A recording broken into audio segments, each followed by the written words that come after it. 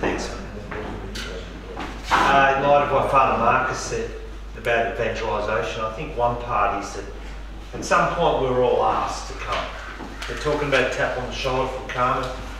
At some point we were all asked, and after I found out that the guys at Oakley were like looking at me for 1.5 years to tap me on the shoulder, it's pretty average, and we should probably just tap a few more guys on the shoulder and invite them in. And the other thing is, you look at all the good work we do, right from the top, from the priest support and education fund dinner, Archbishop's dinner, and the good work, right down to just helping out around the parish. Someone had to see that need and talk to someone about creating something.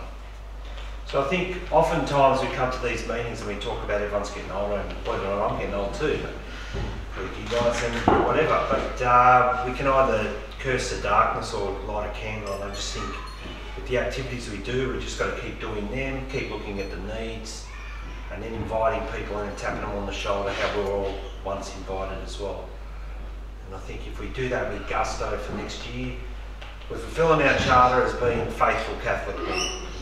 Sometimes I don't think we have to worry about all the professionalism and half the crap we get told about how you've got to be or whatever, but just be men of faith and do that good work. And next year we can come back, and hopefully next year we can have some just some feedback comments, a few guys getting up for 10 minutes and talking about good work that they've done, how they've touched people in their parish and hopefully evangelised and done that good work. But Carmen, a good year. You've made a few runs now. Now it's time to go on and make a big score this year. So we're all looking forward to that. Thanks. Thanks, mate. Actually, on that note, I'm going to miss Mark, so hopefully we can get him back on in some way to the district chairman, because he has been the captain of the district chairman for the last years, and he's done a marvellous job. As I always say, he's probably not the best administrative person, but I'll tell you, when he says he's going to do something, he's a doer, and we just don't have enough doers. And if he probably needs to find an Andrew that can help him do the administration side, and the spruiking is number one out of that, and stick at it, and hopefully we'll coerce you in some way in the district chairman, somewhere in there. You might have to. Here's one spot left. What's that? Yes. Oh, sorry, Paul first. Paul, sorry. Chairman, just through you, I'd like to ask any branch chairman or other representatives to can we get some reply paid envelopes to here in the Killer today from Brother Bill and myself after the meeting was ended, to pass around to your branch members to just to read the burden and posting checks back. And we've got 250 envelopes here to hand out today. And the more available from here in Killer today, if you let the lady know you want more, then organise it. But today, we'll hand it up. Yeah, at the end of the meeting, if somebody can just be at the door, so that way you won't miss anybody. Brother Terry. Thank you, Mr. Chairman. I'd like to suggest to everybody in relation to a few things with money, etc. As there's an old expression from the days of Vietnam, no money, no honey. So the deal is that what we've done is we've found out a little bit of bribery and corruption with local plumbing place where we can get our money from. We found out that we can get Fridays without any trouble at all. Boys from home have got them. I've now booked in for 12 Fridays in next year. We've got 2 for this year, got more to do. And you can get quite a bit of money out of that, and also you can then go and chase up people to help you. And out of that you can then you can start to find members. It also, and if you're very kind to them, they often, when somebody doesn't on a Saturday, you get that.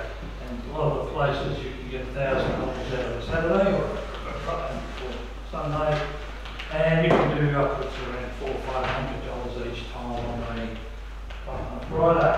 And this makes it possible for you to go and tap people on the shoulder and say, can you help me please, which we're doing. And I think that's a if you've got a amount of money in your bank account at your branch, it's very easy to walk up to the priest and say, we want to do something. He says, oh well, what about that costs money? So we can pay for that. And suddenly your priest is very happy to talk to you. And I suggest you consider that. We ran recently tried in our district. At the Cheltenham Assumption, the ladies from hospital came out, did a presentation to 36 people in regard to the, what do you call it? Advanced care planning. Primary care, the care. So it accepted beautifully by everybody. Our it was all advertised as the nice Southern Cross will be on, great publicity, doesn't offend anybody. No political problems or any other thing. Big presentation. We're now going to approach some schools so we can get to the parents of children, and we're now going to get to people in our bracket between about 30 to 60. So in that area to get to people without any problem. The other one we're bringing is going to have a crack at that. We want to get up in front of the parents of children. So a friend of mine in Darwin does this. He produces packets of prayer cards and rosary beads and gives them to children when they have their first communion. And it's another way of publicising our order to the children and the parents. So we become not just an order that's there, but we suddenly appear with something in the hand. It's amazing what happens when something physical comes into contact. And I think we entered the order of should look at this very seriously. We could do something between everybody to do this, promote this simply. We're involved very heavily that way spiritually, which I'm sure Father would be glad to hear about. And I think that's the way we should start looking at this like that in the future. More information about Rotary very soon. My friend in Darwin's going to supply us with more information. Any other questions? No? Brother John? Thank you, Brother Carmen. Next Tuesday, the Family Council of Victoria is having its annual general meeting and October general meeting in the Willie Martin room.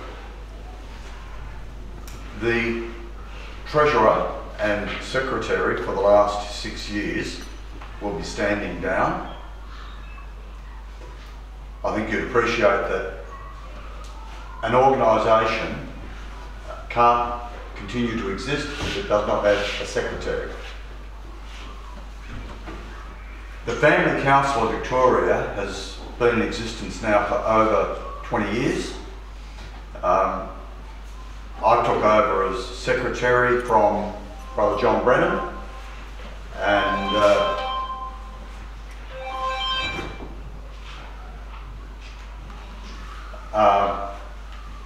the Knights have always had a presence in the Family Council, were instrumental in establishing it, and have been, I believe, constructive in the way the council has operated. So the council is now looking for a representative from the order, a matter that I raised at State Council probably February, March this year, and that someone else has just not appeared. I feel that I've done my time, 6 years on it, may even be a little bit longer. So if the order wishes to continue to have a presence with the Family Council, someone's going to have to put their hand up. But the hand up is on committee, or is it secretarial? No. The Family Council is an affiliation of about 15 Christian groups, and they come together to share ideas. Then there's an executive, a president, deputy president, 2 deputy presidents, the secretary and the treasurer. As I said, I've been running as treasurer and secretary for about the last 6 years, and I think it's time that I stood down to let somebody else have a go. I think that the council is a fantastic opportunity for the order to be able to express Catholic views to other Christian organisations, and also to, when the opportunity comes to make representations, that's certainly brought to our attention through various members of the council. It'd be a pity to lose that connection. So I'm standing here now pleading for somebody to put their hand up. It is traditionally a role that has resided with the Community Relations Officer. Brother Michael O'Halloran did it for a while. Brother Michael Palmer did it for a while. I did it for a while. And then, so that's the situation. Would anybody like to put their hand up to represent the order on the Family Council of Victoria?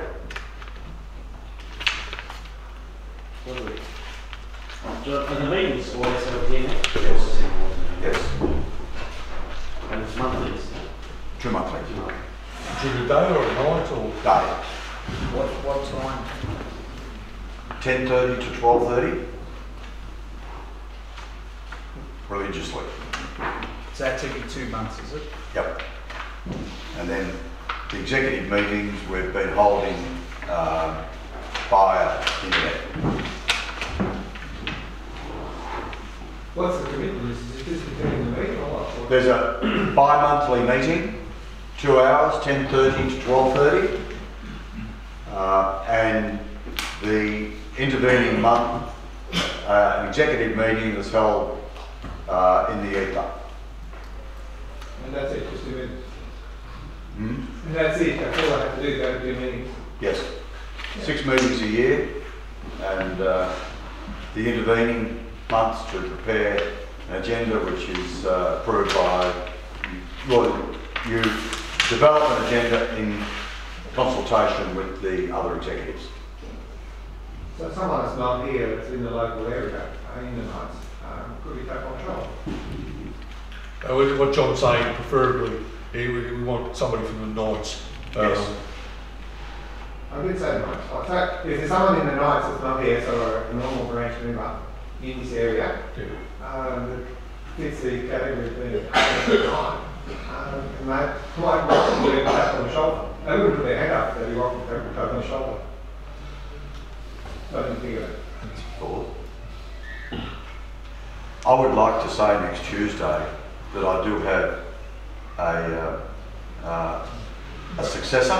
Brother Michael and Brother Andrew, happy to go to this first meeting and just see what the commitment is. So that's not this Tuesday, next. This coming Tuesday, This Tuesday. 29th. 29th. Yeah. I probably won't know till Well, till whether I can come or not. We'll show you one of those will attend. One of us will attend. But you'll be there, you'll be present? I'll be there, Okay. and I think John Brennan will also be there. I will probably continue, but I don't want to continue as secretary and treasurer. Will there be someone else that will take on the secretary and treasurer as well? I don't believe so, Andrew. Sadly. So you're really saying that whoever of us that go, we're going to be the secretary or treasurer? Or both. And the treasurer's role is not undifficult. I'm the sole signatory to the bank account, and I think there's about $800 in the account. Income is totally from subscriptions, and there's a couple of outgoings, but it's not a difficult task. The secretary's task is a little bit more difficult. I'm assured you that either Michael or Andrew will be in attendance. on Tuesday. Thanks, Brother 10:30, Chairman. And Thanks, Brother Andrew and Michael. but the only thing is that one thing I don't want to do is put all the pressure on state council to fill roles, because we're already going to have this. The Crusader is going to be the responsibility of state council. Right? We will form a committee because we just won't have time to do it. So, you know, because people are a bit shy, we're going to be tapping people on the shoulder. And it's not everybody in here, but we'll be tapping people on the shoulder. So if you see us coming, don't run the other way. Okay. A couple last things. Now, State Council sponsor the annual golf day of the Knights of Southern Cross. The next golf day is on the 14th of November. We've got a couple of guns which they don't even know are going to play in this competition. Right? Isn't that right, Tony? Yeah, Excellent. But you tap on the shoulder. that's it, mate. Look, closing dates were the 20th of October, so if anybody wants to play the golf day on the 14th of November, let us know, because we'll send them a cheque of 500. I'm sure that they'll accept our late nominations. All right, so, but if you can do that, it'd be greatly appreciated. Last month I went to the district meeting of Box Hill, Nunawading and Doncaster, I think it was, and I caught up with Tim Shelby. He's currently been making these crosses. Right?